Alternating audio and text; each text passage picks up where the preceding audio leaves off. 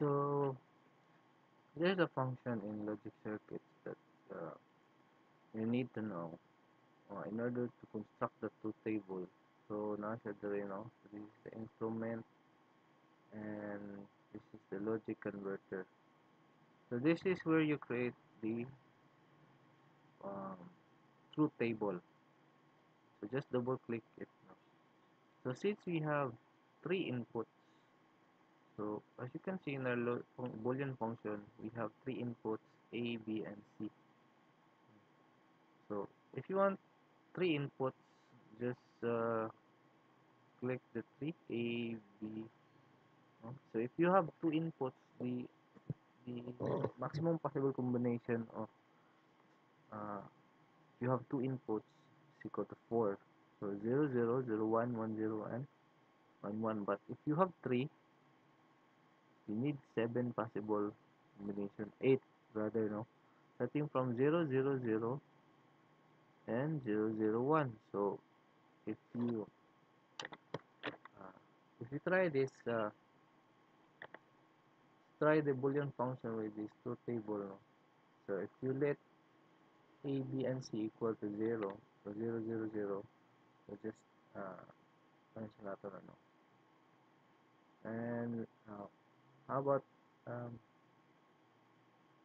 let's change the boolean function.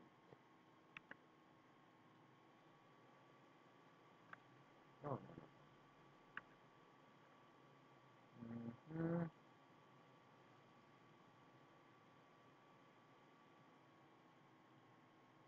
How about we insert forget here.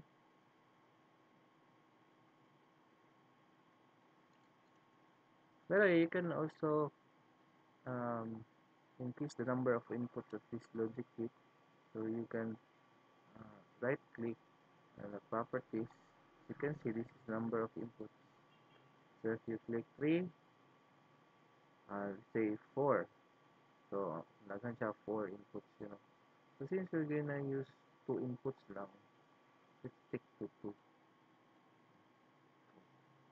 So this is our boolean function. So we're gonna try and construct the truth table. So if 0, yun siya na to.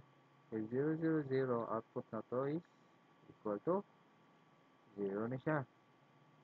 But if it is ang A is 0, B is 0, ang C is 1, C is 1, output is equal to 1, mo ibutang dere. If 0, 1, 0, and B is 1, so that is 1 na ni, no? Is equal to 1. So you write 1. And then, if you continue that one until 1, 1, 1 sila tanan, 1, 1, so the output is equal to 1. So you can now construct the truth table with this possible combination. Kuha na tong output is possible with this 7 uh, input combinations. No? So if you increase number of inputs by 4, ganun po siya, no? 16 number of inputs. If it's 5, daghan na, 30, 32. No? As the number of input increases, the number of possible combination of the inputs will also increase. Because in your next activity, you're gonna construct the truth table of this Boolean function using the electronic workbench.